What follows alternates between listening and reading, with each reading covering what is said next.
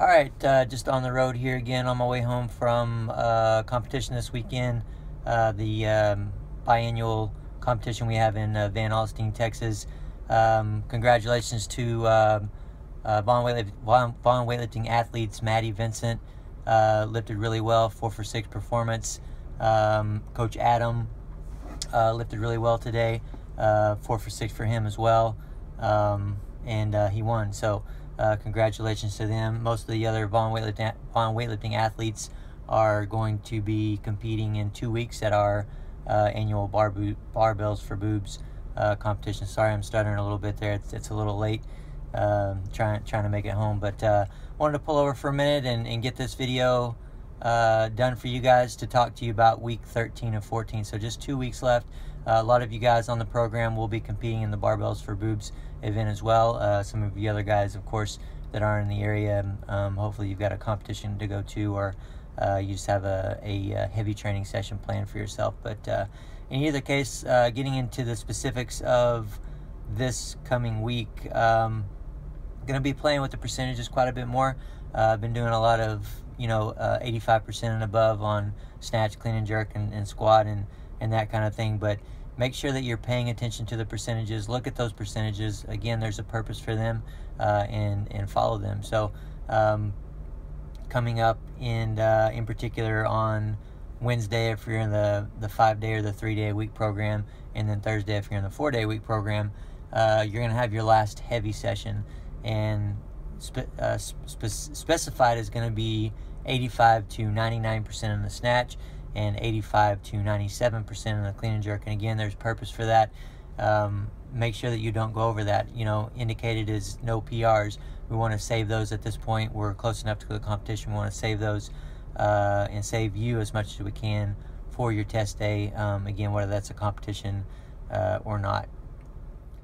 Also, keep in mind or pay attention to the percentages that are written where it indicates percent of best in current cycle. So where I say 85 to 99%, for example, or any other percentages through these next couple weeks, it indicates off of your best in current cycle, and that's very important as well. So I know some of you guys have gotten PRs, and if you got a PR this cycle, then go off of that number. If you didn't, then go off of the number that the best number that you've hit this cycle, and that means anywhere from week 1 up to this point. And I know we've only really been pushing for heavy lifts over the last 2 or 3 weeks, but just go off of those percentages and will help set you up much better for the competition or the test day coming up.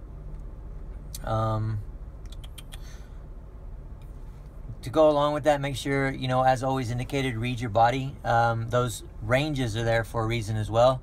So 85 to 99% or 85 to 97%, or even when it was 85% and above, that's truly what it means. If you're struggling that day and it says 5 to 10 reps, only do 5 reps at 85%. You should be able to get, an 85% weight. You should be able to make at least 5 of those in a workout, kind of no matter how you're feeling. But even up to this point, we want you to have a good day on your last heavy session. But even if you struggle a little bit, and even if you had to say do 5 reps at 85% and that's all you did, then you're better off doing that and not forcing it. And you're going to set yourself up much better for the test day, that competition day or that test day that you're going to use. And I've done it many times myself where I've had a terrible last heavy session, or it didn't go the way that I wanted it to. And the times that I just kind of let it go, I followed the 2-miss rule, and I said, you know what, it's okay. Back down, do some good reps at those medium heavy weights that I can, and I would always be better off for that in that competition. And so, no matter how you feel on this last heavy session or throughout this last week, it doesn't really indicate how you're going to perform in the competition, or it doesn't have to mean that you're going to perform not as well as you want. And so if you just play it smart, you read your body and back down where you need to back down and stay at those lower ranges, you have a much better chance to perform very well at the competition. So keep that in mind as well.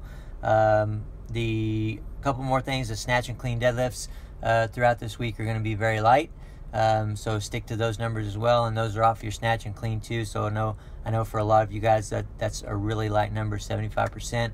But again, that's there for a reason. Keep it light and help that allow you to recover and to really work and perfect those positions. Okay.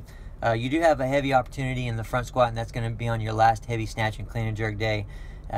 So there's an opportunity there for you to go for it.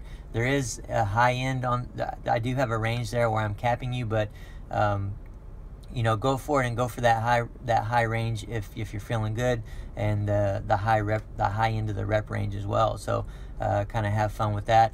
Other than that, guys, we're bringing it down, especially after that last heavy day, and we'll be pulling it back much more next week in week 14 of 14, and we'll look forward to bringing you into the competition and hearing how you guys do. So we'll see you next week.